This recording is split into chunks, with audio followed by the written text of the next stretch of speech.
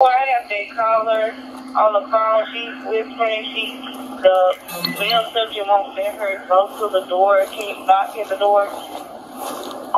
We are at the door. The body camera of Sargent Greg Capers captures his arrival on the scene of the domestic call at the Murry home. If she's giving us permission to kick it in, we'll kick it in. Officers find the home locked. Officers bang on the door.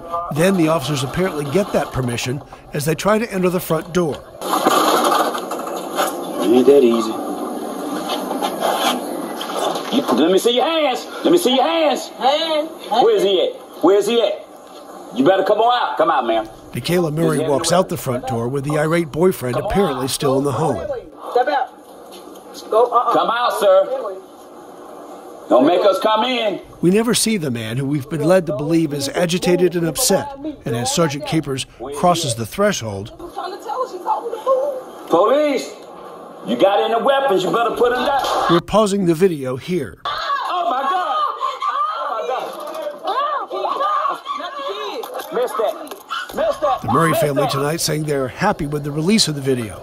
Attorney Carlos Moore saying the world can judge now for itself if the actions of Greg Capers were justified when he shot unarmed 11-year-old Aderrien Murry in the chest. My client, Michaela, looks forward to getting justice for her son, Aderrien, soon.